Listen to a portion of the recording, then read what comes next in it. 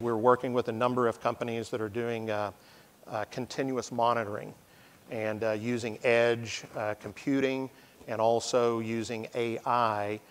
And in this particular image, you see the camera mounted in an enclosure. It's a pressurized enclosure, so it's obviously weatherproof. In this particular case, it's a Class 1 Div 2 enclosure. And so it just learns the scene. It's on a pan and tilt, so it just does a 360-degree loop, basically, stops and stares at the various pieces of equipment they want to look at.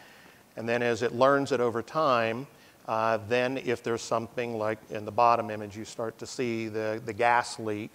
And then it has regions of interest that surround where the gas is going. It then highlights and colorizes it, much like we do in that gas enhancement mode. And then the final part of it, they're optically then quantifying that as well. So they're not using any other sensors at this point. They learn the scene, and then they're able to use the quantification so that they can set alarms. And from the alarms, those drive into either a SCADA system, a PLC, a digital control system, whatever they might have, and then that basically tells the operator, to investigate that scene further. The reality is that video is not even being shown in a control room. It only comes up when they need to look at it when it's indicated that there's a gas leak in the facility. With the way that the regulations appear to be headed towards, this continuous monitoring is going to be a very important thing.